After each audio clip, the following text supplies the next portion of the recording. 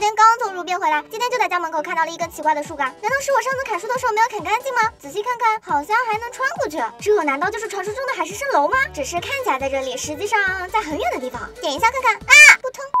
世界真的太险恶了，有的树表面上看上去是一棵树，背地里还不知道是什么花花肠子呢。人与怪物之间最基本的信任都没有了，气死了！咦，可乐啊，你身上怎么全是水啊？好像还被打了一块淤青。我刚刚不小心磕了一下，掉河里了。没事，我们快准备召唤 BOSS 吧。暂时不用的东西都扔到箱子里了。我现在明白了，抢夺3就是个垃圾制造器。那么是时候见证奇迹了。玻璃姐，你真的准备好了吗？我早就准备好啦，快点召唤吧。快点，别墨迹。播放。BOSS 呢 ？BOSS 呢？没看到。在那边。谋事在人，成事在天，我上了。哇呀！好像我都不用打。拜托，小兄弟你很弱哎。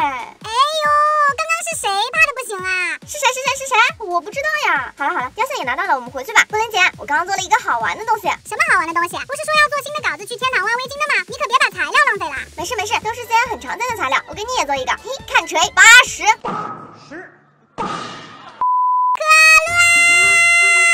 来了！给玻璃姐，这个东西老好玩了，拿着，找个怪物试一下。我先给你一锤。好险，幸好掉水里了。快把稿子做了，准备去天堂了。好嘞，终于能挖围巾了。所以裤子到底是拿了什么东西挖的呢？可能是误打误撞捡到的吧。之前 BOSS 房间的奖励箱里不也有吗？